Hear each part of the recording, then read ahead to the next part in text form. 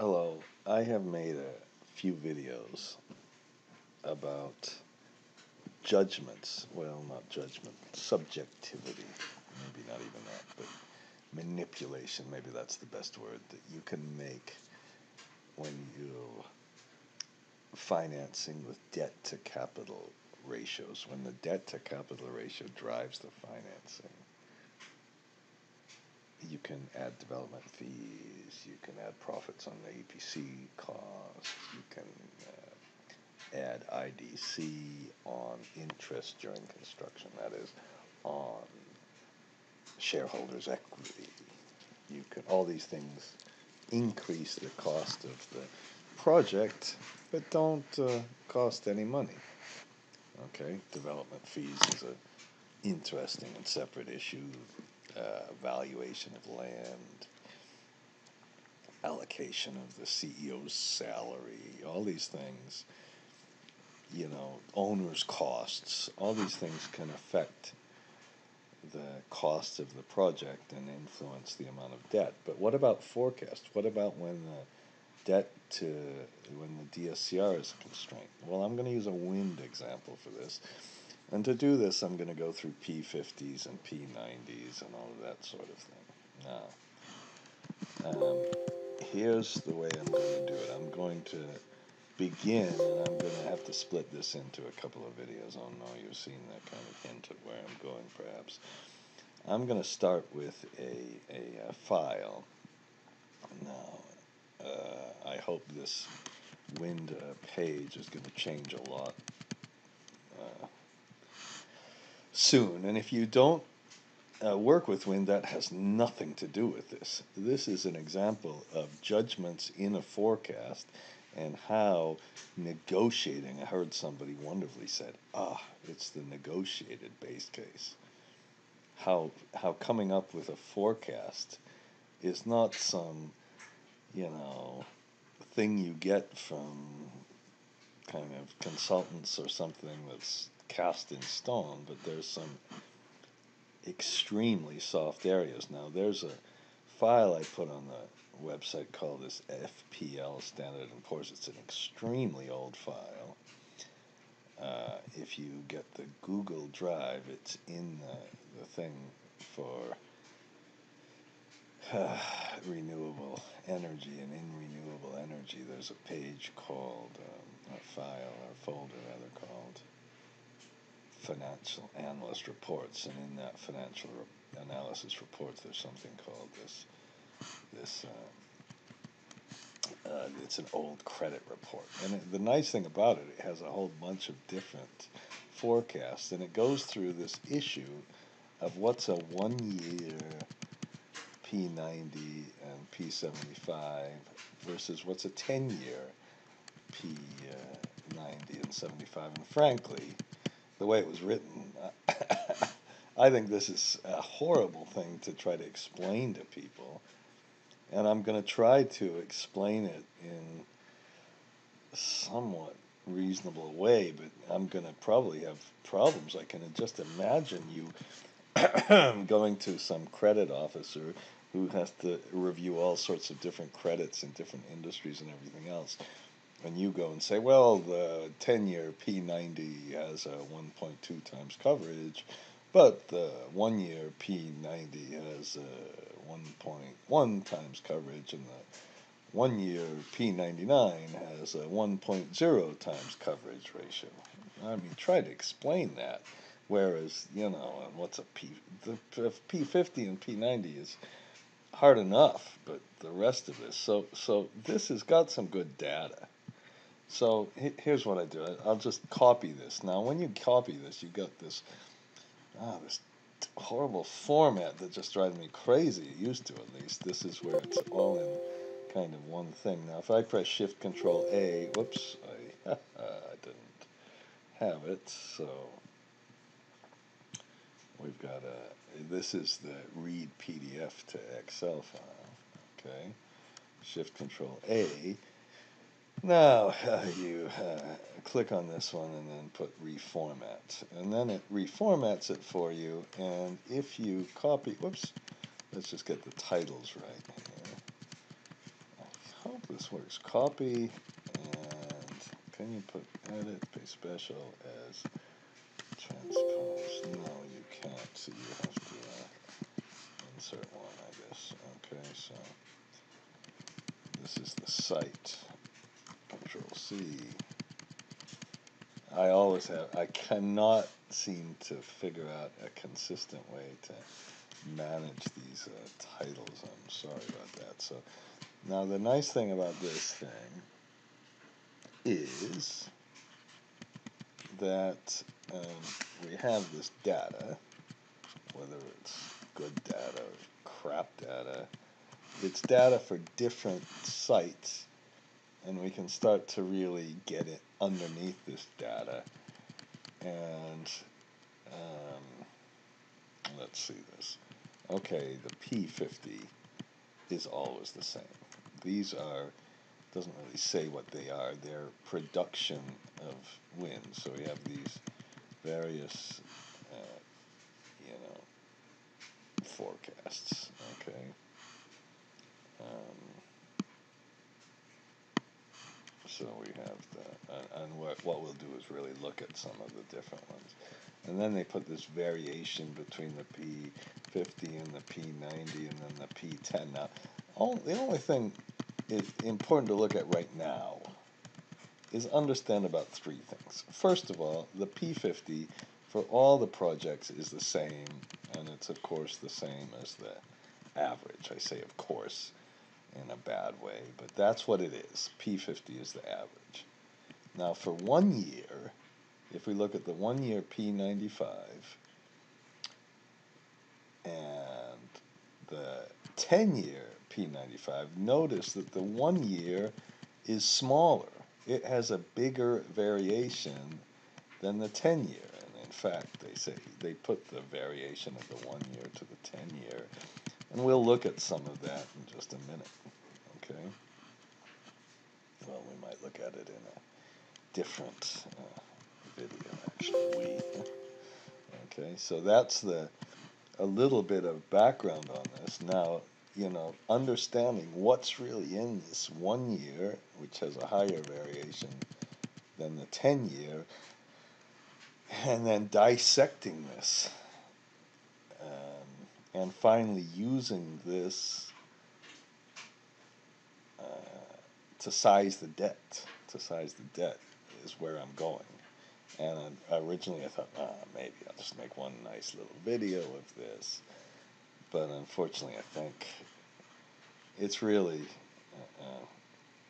going to have to be split up just a little to understand what it means. Now, what I'm going to try to do now is demonstrate something.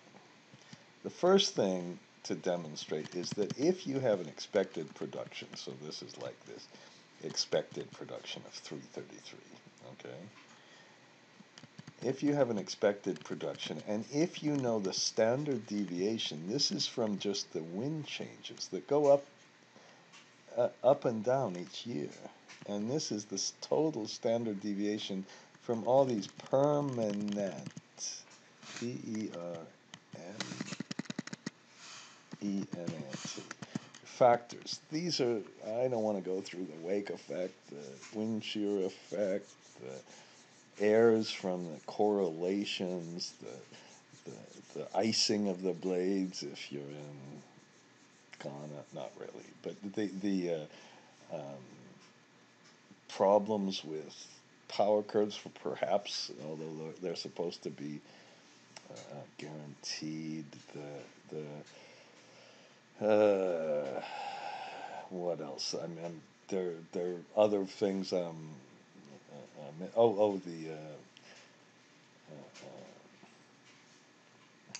God, I can't. The up and down, the whatever. Okay. I can't get it right now. Okay.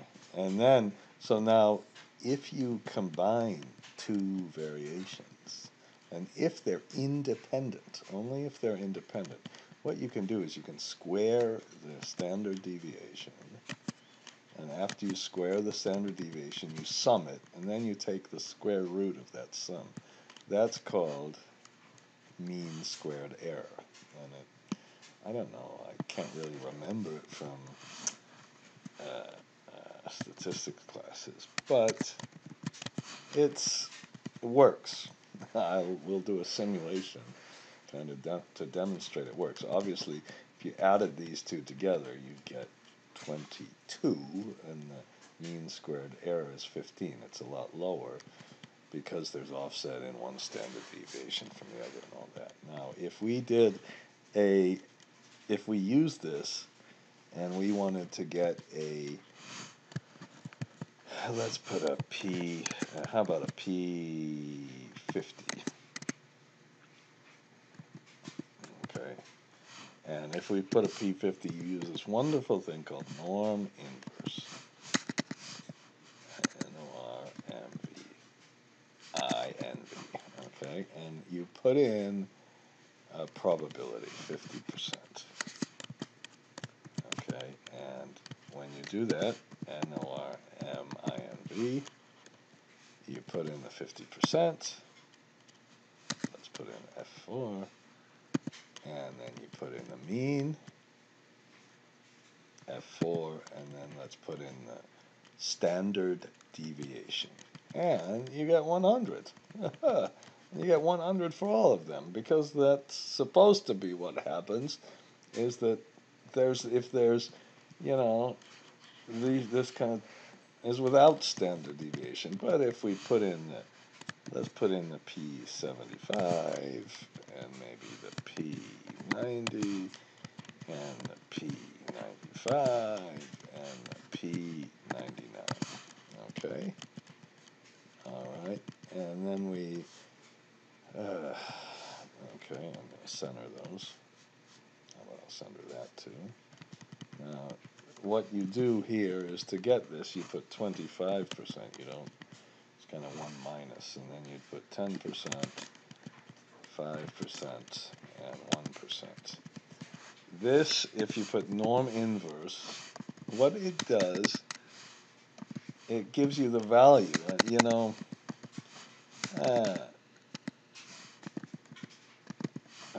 Crap. We'll put the probability in here. Let's press this just like this. And then we'll put in the mean, which is always this, and then the standard deviation. Okay, now, then what this does is it gives you this 89. Let's look at this 89. This is, you've got a 75% chance of being okay, but a 25% chance of being wrong. If we put just norm distribution, I guess that will do. If you just say take this value and then take this mean and take this standard deviation and then put a 1 for cumulative, it gives you the 25%. This is the 25% probability if you draw a little normal distribution and all that. Now, I should have put the $sign here, shouldn't I? Okay, so the nice thing about this is that's just, you can compute all of these things very quickly. Now, here is the issue, okay? What happens is I pretend this is just from the up and down in the wind. This is from all these permanent, oh shit, I can't, permanent,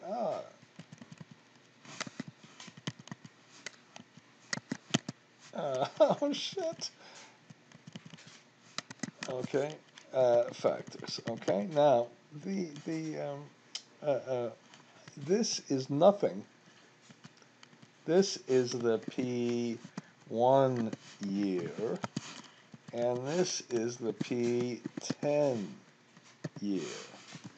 All right, this is the confusing part.